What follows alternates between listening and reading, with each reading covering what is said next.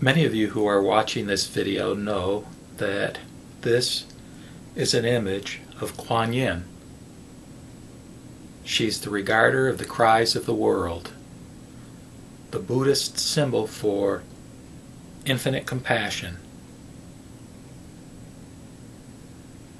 In this particular statue, she's carrying a sutra or a Buddhist scripture, which in my own mind undoubtedly is the Prajnaparamita Sutra, one of the Prajnaparamita Sutras, of which there are many, the wisdom sutras of Mahayana Buddhism, the greater vehicle.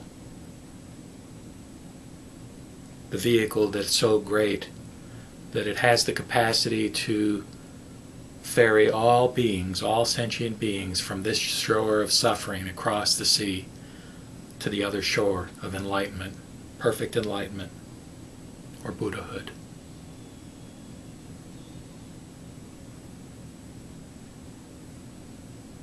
She is one of several what I think of as cosmic bodhisattvas.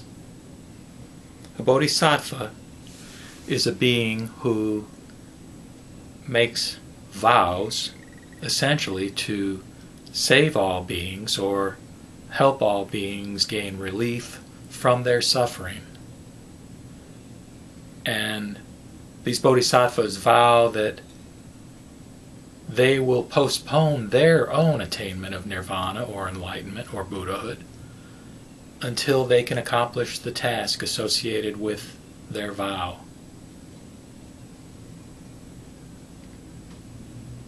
In Kuan Yin's case, she made a vow that if people just think of her in any dreadful circumstances that they might be encountering, that she will be there to give assistance to them.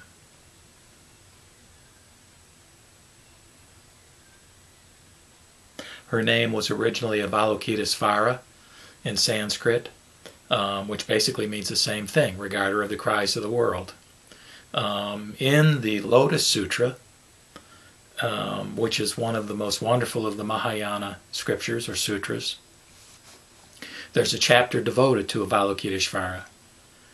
And there's a description in that chapter of how this cosmic bodhisattva manifests himself, herself, in any one of a myriad ways to meet the needs of a suffering being. Different ones of us, when we're suffering, we may have a need for a helper to be in the form of a man or a woman or a teacher or a neighbor.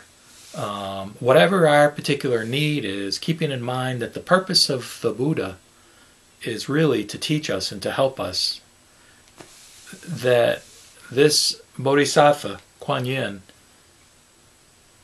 which, by the way, evolved from a male figure to a female figure, essentially, I think, in China. And so Kuan Yin is the Chinese name for this bodhisattva. That she can manifest herself in many, many, many, many, many ways. In fact, some statues of Kuan Yin show her with, I think it's like 1,000 arms, each of the arms having a hand with different implements that can help human beings, so that she can help essentially multiple human beings simultaneously.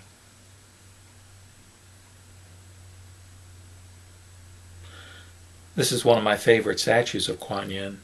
Her hand broke off, but it's a beautiful statue that I think is probably of Chinese origin. And again, I love the fact that she's carrying the Wisdom Sutra, because these are the two attributes of the cosmic Buddha. There are cosmic Buddhas and cosmic Bodhisattvas. And the two attributes of the cosmic Buddhas are wisdom and compassion. And these two things are related. And I may get into that more in another video. But I just want to briefly touch on the theory of the three bodies of Buddha. I've been talking about the cosmic Buddhas and Bodhisattvas who are beings that we can imagine might exist at a spiritual, unseen level, in the sense of, not being manifest necessarily as human beings. That form of Buddha, which is called the form body or Nirmanakaya, would be somebody like Jesus or Buddha. When Buddhahood actually manifests itself in the form of a human being who lives a life and who can be a teacher to human beings and help human beings develop and grow in their spiritual awareness. The cosmic Bodhisattvas and Buddhas is referred to in Buddhism as the Sambhogakaya, or bliss body of the Buddha, which is a source of pleasure for us as we think about the existence of cosmic beings such as Kuan Yin. They're in our lives in unseen ways, perhaps, helping us to cope with whatever we're trying to muddle through.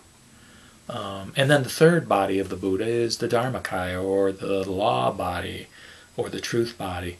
The Dharmakaya cannot be described in any words. No concepts can characterize the Dharmakaya. But it is from the Dharmakaya that the cosmic Buddhas and Bodhisattvas are manifested. They are manifestations of the Dharmakaya. And the form bodies, the Nirmanakaya, are also manifestations essentially of the Dharmakaya in the context of the Buddha's desire to help us with our suffering and to help us achieve enlightenment.